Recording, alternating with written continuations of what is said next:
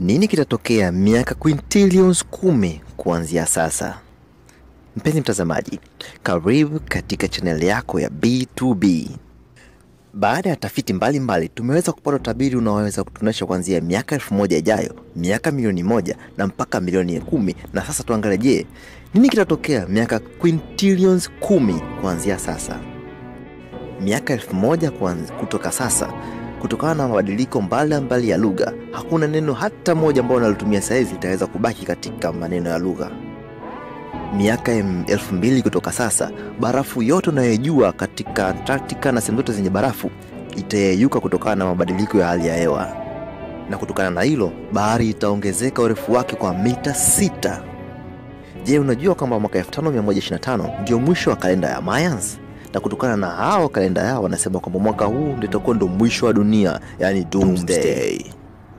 Kwa hiyo kama kiama hicho kitakuwa kimepitiliza na kitatokea, basi mwaka 1050 kutoka sasa, Niagara Falls au maporomoko ya Niagara yatapotea katika ulimwengu, yatafutika kabisa.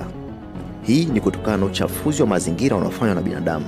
Na mpenzi mtazamaji, mwaka 100 kutoka sasa kutatokea mlipuko mkubwa wa volcano, au kama sio volcano, basi kuna uwezekano mkubwa wa kimondo kikubwa kuweza kuleta madhara mengi hapa duniani, kitu ambacho kinaweza kusababisha upotevu wa maisha ya watu wengi sana duniani.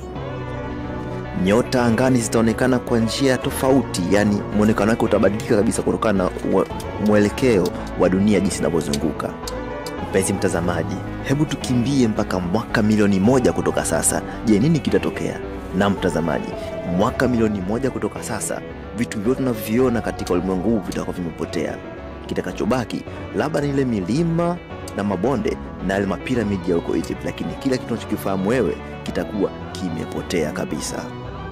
Wapo waliosema kwamba mwaka milioni 5 kutoka sasa, seli nyeupe za damu zinaweza zikapotea katika mwili wa binadamu. Hii inaonyesha kwamba maisha hayawezi kuendelea katika miaka hiyo.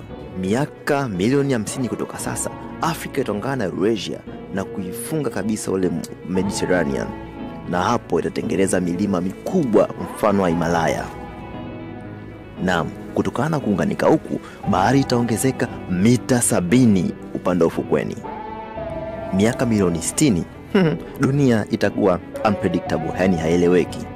Miaka milioni 250, dunia itaanza, kila bara itaanza kujiunga na bara moja moja na kutengeneza supercontinent, yani kama vile mwanzo ilivyokuwa Pangea. Miaka milioni 800 kutoka sasa, photosynthesis haitakuwepo, na maana yake ni kwamba hata maisha katika dunia hayawezi kuendelea. Mwaka bilioni 2 kutoka sasa, kiini cha dunia kitaganda na dunia itasimama. Hakuna mzunguko, hakuna gravitation, kila kitu kimesimama. Miaka bilioni 7 kutoka sasa, dunia inaweza ikapotea. Kwa sababu gani? Jua litaongezeka mara 256 ukubwa wake kuliko lipo sasa hivi. Hii inaweza ikafanya sayari yote ambazo zipo karibu na jua zikamezwa kabisa.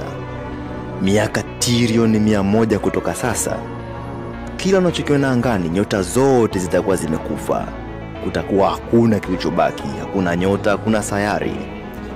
Miaka Quintilioni 100, kama jua litakuwa lijalimeza dunia na dunia iko imesalimika kiasi miaka hiyo, basi ile orbit ya dunia itarudi katika sehemu yake na dunia itajitahidi tena kuzunguka katika sehemu ile ile ilikopo mwanzo. Na huu ndio mwisho wa story yetu ya leo ya nini kitachotokea miaka Quintilioni 10 kutoka sasa. Tafadhali usahau kusubscribe na kujiunga na sisi katika B2B. Asante kwa kuwa nami. Si mwingine ni Selemani Mkonje. Kwa heri.